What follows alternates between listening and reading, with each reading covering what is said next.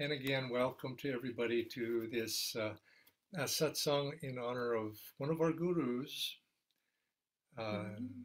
Lord Jesus Christ, today being Christmas. And I can't help but think back to when uh, Swamiji was with us and all those years that together we would celebrate Christmas at Ananda Village. And he based it basically, he would do what Master would do on those Christmas days. What he would like, and following Master's tradition, we would have the 8 hour meditation on the 23rd. And I hope many of you were able to do that as well. And there at Pune, I know you had one. So we had that here at Ananda Village again this year. And then he would, on the 24th, on the Christmas Eve, there would usually be some sort of a musical concert or something like that. And then on Christmas Day, he would invite everybody, Swamiji would, he would invite people to his home. And it would be a social day where people would come, usually in the afternoon a little bit. And in the afternoon, people would just come, and it's sort of a traditionally in America anyway. It's a day of visiting friends, family, wishing one another good cheer, Happy Christmas, Merry Christmas. And so he would have that, and people would come, and refreshments would be served. And often, many of the times, as many of you know, Swami Kriyananda was famous for being a you might say, a devotee of P.G. Woodhouse stories, and he loved to read these humorous stories of P.G. Woodhouse and taking on the characters and the accents of all the different. He would put on, you might say, vocally, step into the role of all the different characters, and he would read these things and these stories, and then, of course, that in the afternoon would go, and then people would go home, and it was such a very informal way that we would celebrate. And Master would do pretty much the same thing, and he would follow that same tradition. And Master would give his blessings to all the devotees who would come there to Mount Washington to celebrate Christmas. And but behind it all, of course, is Master and Swami himself would emphasize we must remember what we're doing on Christmas. Yes, in America, of course, it's a social tradition, and uh, but maybe not so much in the East, in India, because it doesn't have quite the same, you might say, historical impact. But Master said it's important to remember that we keep Christ on the altar because he felt that he was part of our Kriya Yoga tradition. And I'd like to speak a little bit about that a little bit today, and the importance, Jesus Christ was an avatar, just as are the other masters in our lineage. Lahiri Mahashai, Swami Sri Yukteswar, Master, of course, and of course, Babaji. They were avatars who incarnated as did Jesus Christ. Any avatar, one who's completely free, no compulsion of karma or anything. And so consequently, when they do come, they tend to play a role, some specific. There's a reason for their coming. They don't come to live in a cave, away from society generally, because they come for a reason. You could say God's will, and it's often according to, you might say, the evolution of the divine plan for the age in which they appear, with a certain message for an influence, you might say. Some of them have an outward role that's more historical than others, and some are a little bit in the background, but yet coming for specific purposes for historical reasons and spiritual historical reasons. And so it was also with the life of Jesus Christ. And he came at a very specific time in history to change the course of history. And if we look back on the last 2,000 years, and this is worldwide, not just in the West, he had a tremendous influence. I mean, you could say that history in those last couple of millennia would not be anywhere near what unfolded had it not been for his presence. Now, Did he know that the impact? I can't know. Then you're getting into speculation. It's in the divine world there. But that one being, that one human, came in, and it's like if you've seen those on YouTube. You can go see these this thing that people do. They set up dominoes, and sometimes thousands of these dominoes in some intricate pattern. And you tip that very first domino, and we've all done that probably as kids in some fashion or another, and all the dominoes go over. It was like that. He was that domino effect that took place in historically this pattern where peoples in the West, at least, where he had the most impact, changed. History changed. People's relationship to God changed. And over the centuries that followed, it was tremendous movement unfolded from him. Now, he must have, and I often think when I look back, I wonder what Master was really like, because I was born just in the very end of his life, in the 40s and the early 50s, but obviously I didn't meet him. I knew Master through Swami, but then I wonder what he was like in person. And then I think, haven't you thought that in your own life? What would have been like? And then I think the same thing. Wonder what Sri Yukteswar was like, or if I was right there with him, or Lahiri Mahashaya, or Babaji, of course. Babaji's, he can maybe appear to us so we could find out. But all of these great masters are like that. But they were a little bit closer, so we can get some historical references by what people said, very close that knew them. But what about Jesus Christ? He was way back then, and it's the only thing he's come down through some of the Gospels in the Bible, some accounts, but there's no real historical record outside of that. So it's hard. But one thing I feel it must be with him, he was probably kind and so on and wise, but he definitely was a man of power. Now, when we celebrate Christmas, we think of the sort of the child in the cradle, in the manger. That sort of image comes up. But really, also, when I think of Christ, Jesus, I think of a man of tremendous power. And I think we honor that power also in that personality. Think about it, that here was somebody who was able to, he was the magnetism that must have came off of him. And I'd like to read a little bit of a quote from the Bible here, how it's described. And he says, it goes like this. He says, we read in the Bible, and Jesus, walking by the Sea of Galilee, saw two brothers, Simon called Peter, and Andrew, his brother, casting a net into the sea, for they were fishermen. Then he said to them, follow me, and I will make you fishers of men. They immediately left their nets and followed him. And remember, Peter was married. And going on from thence, he saw other two brethren, James, the son of Zebedee, and John, his brother, in a ship with Zebedee, their father, mending their nets. And he called to them. And they immediately left the ship and their father and followed him. Then his fame went throughout all Syria, and they brought to him all the sick people who were afflicted with various diseases and torments, and those who were demon-possessed, epileptics and paralytics, and he healed them. And you read that, reading that statement or that part of the Bible, he called to them, and he says immediately they recognized something. Here was a man and he must have been a man of tremendous power. They recognized something in him, and immediately they dropped what they were doing and they followed him. Now, very likely they were disciples from past lives, and that memory was awakened him.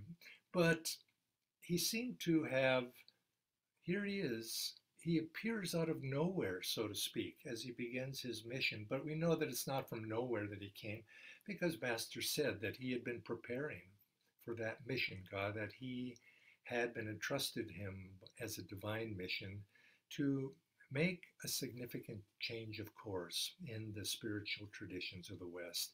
That was a time when Rome was in the ascendant and the various pagan beliefs that they had. And of course, he appeared in as a Jew in the Jewish tradition because he himself being that, and the Jews were faithful in their own way to God. So it was in that tradition, but he was going to influence it in a very different course that would ultimately change the world.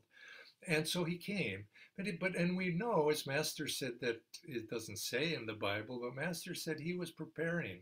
He had studied in those years as a youth and as a young man. He had studied and he had visited wise men in the East, and the wise men, and specifically had gone to India and brought back those teachings that when the time was ready for him, and he came. And it was not a complex mission that he was, or message. People, he wasn't speaking philosophy. He was, but he wasn't outwardly setting people down and giving them a philosophical discourse. He framed his message in everyday language to the common man. And he framed it in stories, he framed it in parallels, but in essence, his message, as I said, was not complex, but there were some basic principles that he was making that resonate today. He says, the kingdom of God is within you. The kingdom of God is at hand. It is right here. It's not out there. That kingdom is God right here. And he framed his message in two commandments, you might say. And the two commandments were, thou shalt love the Lord thy God with all thy heart, with all thy soul, and with all thy mind. And this is the first and great commandment. And the second is like unto it, thou shalt love thy neighbor as thyself. And then he went on to say, on these two commandments hang all the laws and the prophets. And that's not just in Galilee. That's throughout all of spirituality. Those two commandments are universal. That's Sanatana Dharma right there. Love God, and then love thy neighbor as thyself.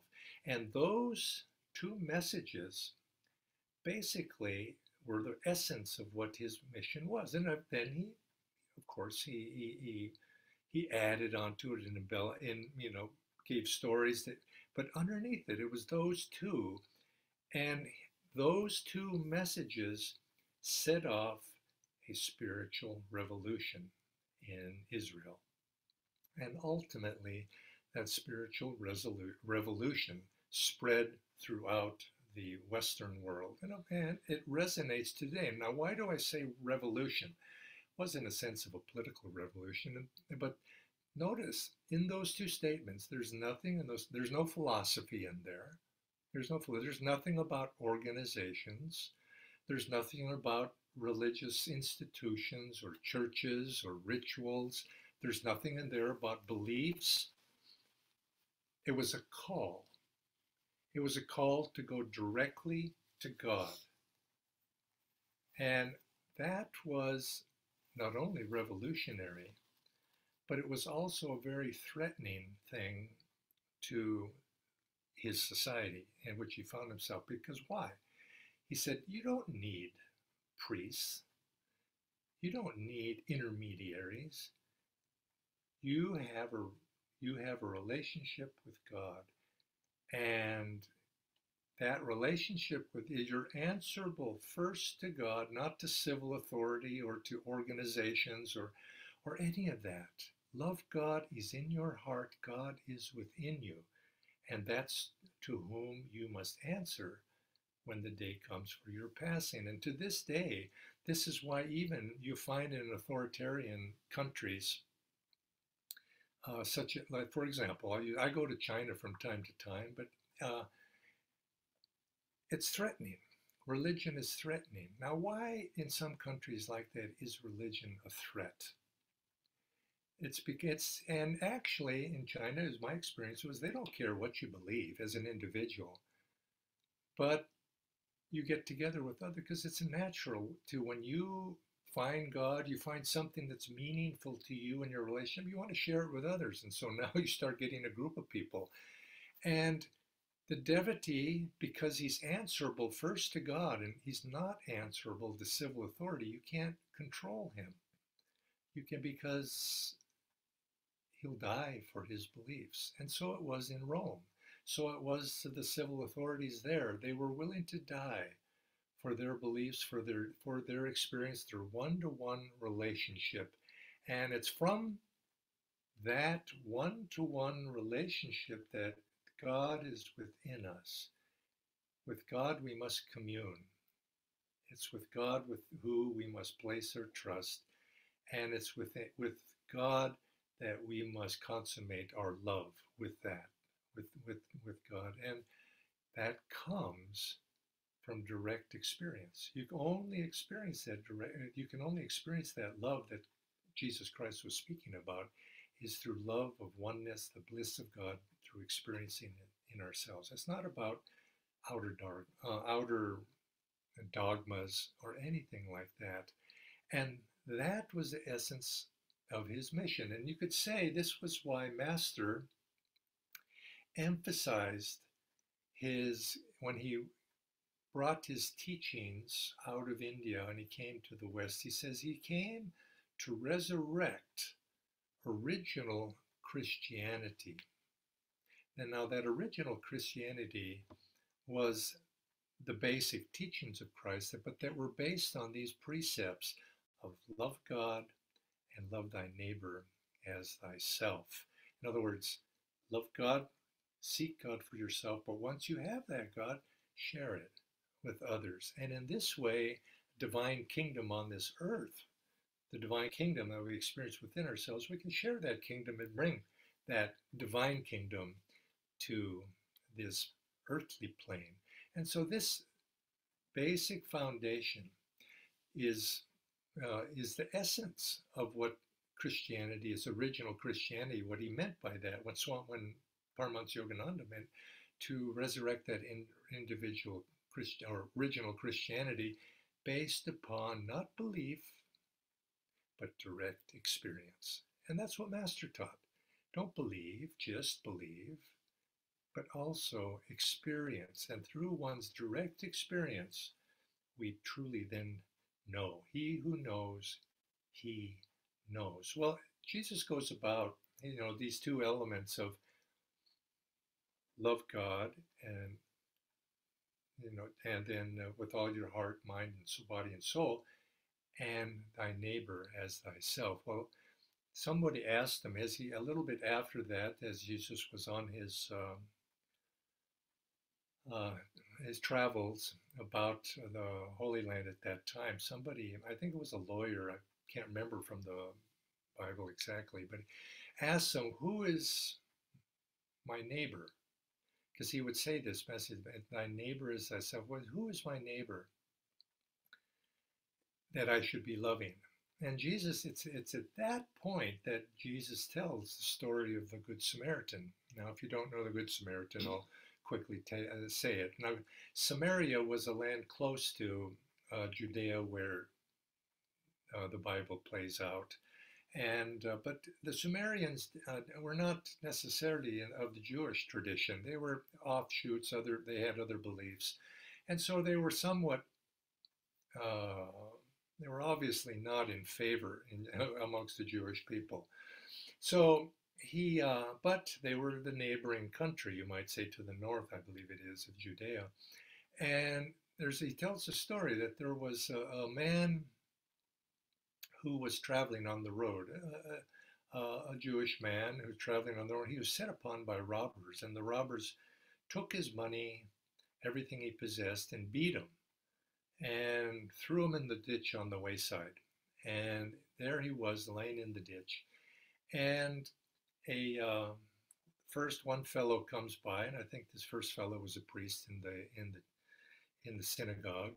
He comes by and he sees him there, and you can see obviously the man needs help, but he passes on by. He didn't want to get involved, so he lets him lie there. And then a second man comes by, And he too sees him down there in the ditch and he obviously in need of help. And he goes by too. He just turns his back on him. And finally, a third fellow comes by, and this fellow is from Samaria. And so he was a Samaritan. He was not a Jew, but he was a neighbor. And he sees the fellow down in the ditch. So immediately he goes down, he lifts the fellow out of the ditch, brings him up, and he gets water, he cleans him up, he binds his wounds. Then he's got a donkey with him, and he puts him on his donkey and he takes him to the very next village and finds an inn. And he finds a room for him in the inn, and he gives money to the innkeeper and says, please take care of him. I'm on my way. Here's money to cover the cost of taking care of him. And if his need should exceed what I give you now, when I come back through here, I will pay you the difference. And so Jesus asks the man who asked him the question, he says, which of these three was this man's neighbor?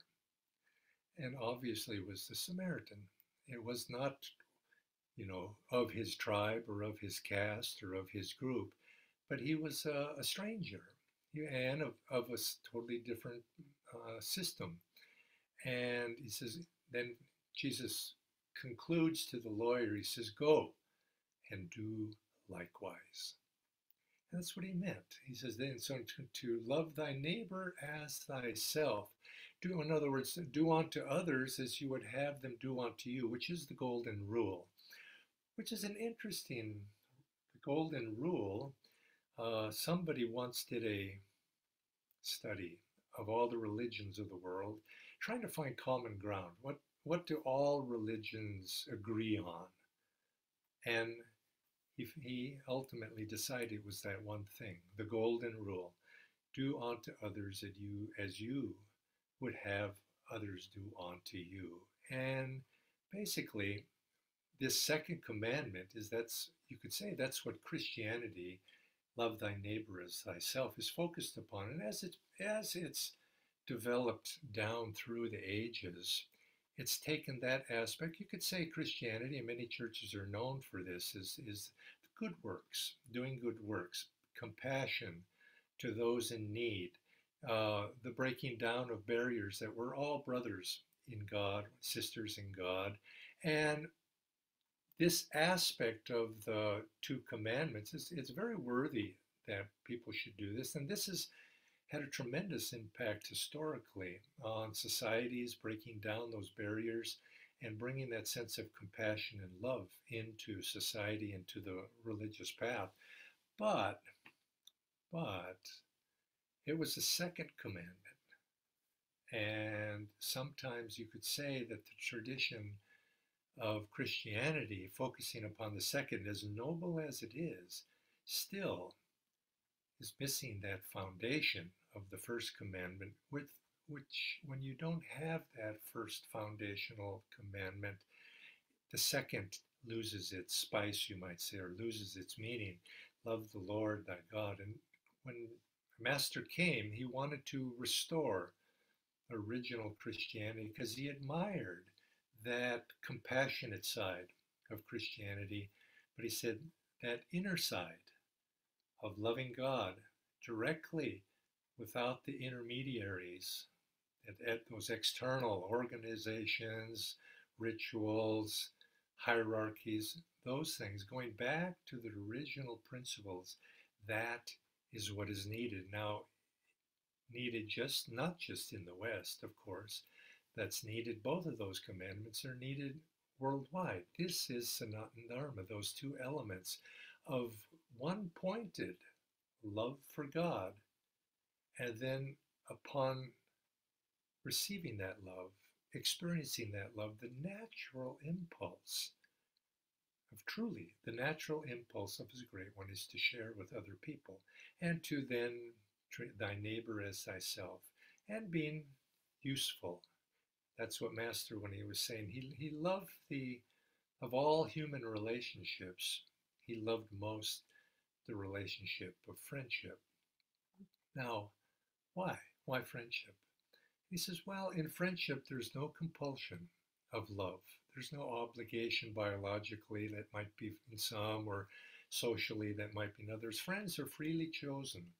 And to be a friend to all was what he modeled in his own life. And this, he said, was what Christ was also like. He was a man of great power, a man of great magnetism, a man of the ability to command, but yet underneath it all, in a mild and gentle way as a friend, to change other people with the look, as a great master would do, just as Master himself was able to change people just by a look, to look into their heart, and people would feel that power. Such is the power of any great soul. Such, of course, is the power of an avatar. And you could say perhaps it was those times, the Roman Empire, the time when you could say that a certain era had run its course and something new, that religion itself had become somewhat strictly scriptural. Now, scripture has its place too, but it takes living scriptures to truly interpret the, the laws, to truly interpret what divine will is, what Sanatana Dharma is. And this is why Master Sao used to always say that it is saints, those who know God, are the true scriptures. They are the ones, the custodians of religion. And so, in such times, an avatar comes. Great souls need to, just as the Buddha came at a time when a certain correction was needed. And of course, Master considered Shankara a master of that quality. He too came at a time when another correction, you might say, was needed at that time. So what it was with Moses, in a long time before Christ, he too made a certain correction. And all of these great ones come. And in our time, the great souls that have come to also make those corrections. But all of those corrections point us to this message. Love the Lord thy God with all thy heart, all thy mind, all thy soul, all thy strength, in other words, all thy energy. That underlies what the great saints are saying. You look back on the great ones in India, Chaitanya, you look back on Ramakrishna, you look at all the great masters that have come out of that soil, they all carry that same message. And that's the same message that Christ, Jesus Christ, expressed in his lifetime. Now, we must too realize that when we celebrate Christmas, we see that, even the traditional, Jesus in the manger and all of these, it warms the heart. It's a heartfelt feeling, but that light that always goes with those stories, the light shining in the east, the light appearing to the shepherds, there's always this reference to light. And it was that light is the light of the Christ consciousness. It was that consciousness, that uh, that that power of oneness, that aspect of God, of the Christ consciousness, that only reflection, in meaning the only door through which the soul will find its freedom. Now that's been interpreted in a sectarian way, that Christ is the only Son of God, but he didn't mean it that way. It's that awareness of the universality, of that consciousness of intelligence, of awareness, of Christ consciousness in every atom of creation. The Om, we hear that Om sound, and God bless us if we can. And that Om, we begin to expand our consciousness till we hear in the essence of every atom in creation. The Om is vibrating. Our consciousness goes with the Om until our consciousness permeates every atom in creation. And when that happens, we've achieved that state of Christ consciousness, universal consciousness in all creation. Now that is the goal of everyone. And that state is the door through which every soul is destined to someday pass through. And it's in that way, by expanding our consciousness through the Holy Spirit out toward infinity, that we ultimately affect our freedom in God. And this is the message that Jesus brought to travel that path, bring the Holy Spirit into everything that we do. But that Holy Spirit is experienced within ourselves. The kingdom of God is within each one of us, within the heart of each one of us. And our message, or the message of Christ, which Master said he expressed to his disciples, this is what Yogananda brought. He brought that message of Christ, that God is within each one of us. But he brought an extra blessing with that. You could say the second coming of Christ. He said, we need tools. This is the age we live in, that we can fulfill those commandments of Christ within our own lives by using the tools. And this is what our gurus in this age brought, is to be able to use that tools to affect those commandments that came with Jesus in his time. So as we celebrate Christmas, yes, I think we just like any of our masters, when we think of Lahiri Mahashaya, we think of Babaji, we think of Paramahansa Yogananda, we see them as personalities. But remember, if we could see a little bit more deeply, just behind those outer faces, those outer images we see here on the altar, if we could see them clearly, we see that there's light. We just see that there's just light there. And that light takes on a certain form, it takes on a certain expression, but it's the light of the Christ consciousness that is shining right behind them. And that light is not, as Swami used to say over and again, it's that light, they're shining that light not to show how bright they are and how wonderful they are, but they're shining to remind us of our own individual potential. And I think this is why we celebrate these birthdays. We celebrate Master's birthday, we celebrate the Guru's Guru Purnima, the concept of the Guru. But each of these ones, Lahiri and Shri Yukteswar Babaji, we celebrate them because in each one of us it reminds us of that light that's behind there. And so, in a sense, Christmas is that. But wouldn't it be wonderful if we was able to keep that spirit alive every day of the year, not just Christmas? Let every day be a Christmas. Let every day be a time of joy, that we can bathe ourselves in communion with God and that Christmas spirit of sharing God. And that's you could say, in any of these great holidays, in Diwali, you give gifts. Christmas, you give. Well, now what are we doing there? Those gifts is not the thing. The gift is a symbol of that desire to share the awakened joy, I hope, the awakened joy within us. And then we share it, thy neighbor as thyself, and be able to help other people as well as ourselves. And so I wish, and Sadhana Devi and I both together, we wish all of you a Merry Christmas, joyous Christmas, happy Christmas. And it's on this special day, and let every day be Christmas. And so we're going to conclude, and I hope Aditya's out there going to play something. We'll do a little arati here. We'll hold up the light and think in terms of the light of the Christ consciousness, the light, that star shining in the east, the representation within each one of us. Let's take that light in and feel that blessings of the Christ consciousness within us, especially today. So, okay, now I'm going to have Sadhana Devi. We're going to turn here. Sadhana, turn yourself sideways. And we have the light here. And I'm going to just Let's see if I can move a this little bit. You got it? Okay, yeah, you can turn. Yeah. So take the light.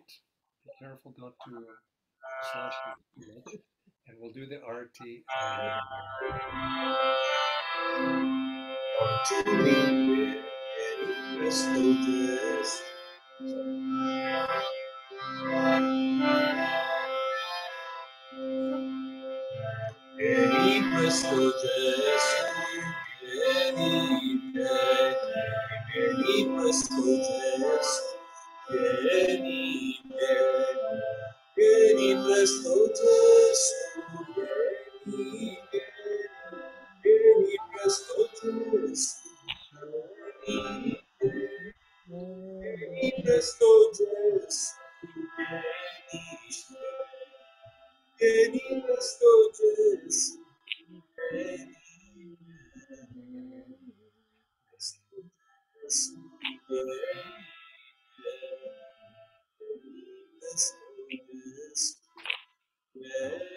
Hum this with me.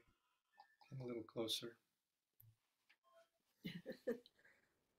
Now we're going to hold up the light and invite all of those of you who feel so inclined to take the light of the masters into your life, your life. I can't move any Don't further. say anything. That's so good. You just do your best. Okay? All right. So we're both going to be holding it? Okay.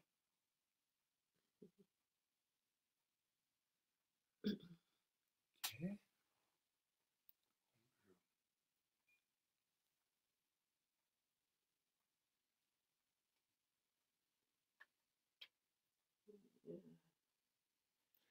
Now let's take these blessings and let's raise our arms and hands and let us send out to our neighbors throughout the world. Rub our hands together, send it out with blessings of home.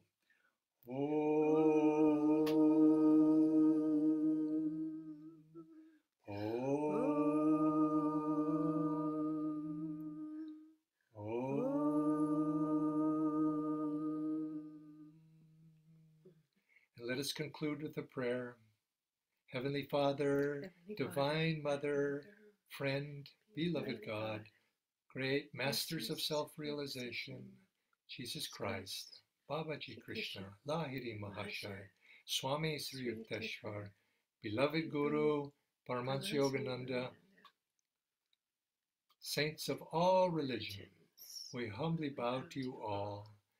Beloved Jesus Christ, may thy joy, may thy light, may thy love reach out into this world to touch all souls with thy message of God consciousness, thy message that we should love God first and foremost, body, mind, soul, and spirit, with all of our strength.